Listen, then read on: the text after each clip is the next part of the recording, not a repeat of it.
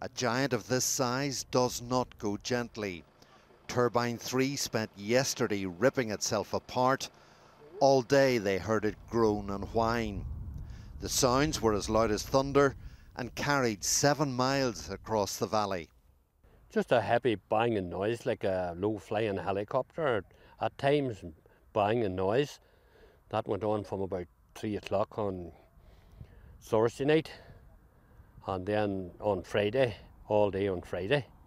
It got worse then on Friday night, about 7 o'clock or so. So we came up to here to see what was, it was an awful noise. So it wasn't that long after that then till the noise stopped and we came back up again and the windmill was gone.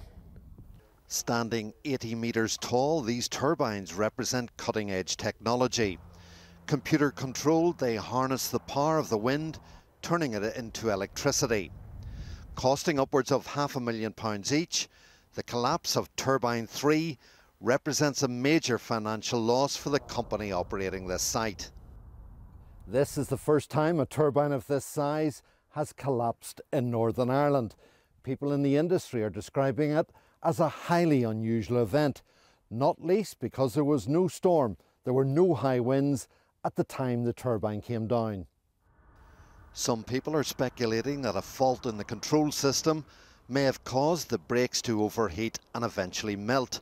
One witness reports the rotors spinning out of control. The resulting friction and metal fatigue may have weakened the structure, which finally buckled and collapsed. Parts of the turbine can be found embedded hundreds of metres away. The company operating the wind farm is now investigating.